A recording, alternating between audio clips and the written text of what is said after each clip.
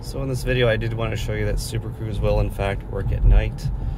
I am getting onto a local expressway because Supercruise only does work on expressways and toll highways that have been mapped. It will not work otherwise, and it will disengage and ask you to take control when you are exiting the expressway or if it's coming to an end, and it will not engage until you are on one of the mapped roads already. So as I'm getting here on the expressway, we'll get up to speed here, and it does accelerate quite well still, which I am very happy with. So the first piece is turning the cruise control on.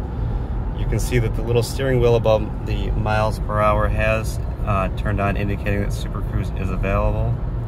I'm going to set my cruise. I'm going to bring it up to the speed limit of 65, which you can see just above the green car. And then I'm going to press the little steering wheel button here, and you'll see that it will re-engage here. But I do have to wait for that white steering wheel to be present. So as I press it, we can see that Supercruise has engaged. It is green and taken control. At this point I am now hands-free.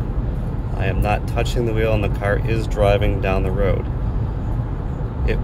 It does not change lanes like some other hands-free driving, but it will maintain the speed in the lane.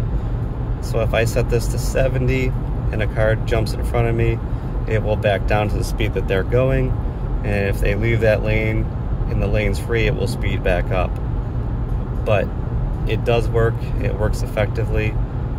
I personally think this is a nice feature on a longer trip of an hour or two or more, because it does do a really good job of keeping it in the lane and just kind of allowing you to look around a little more and be a little more relaxed as you drive.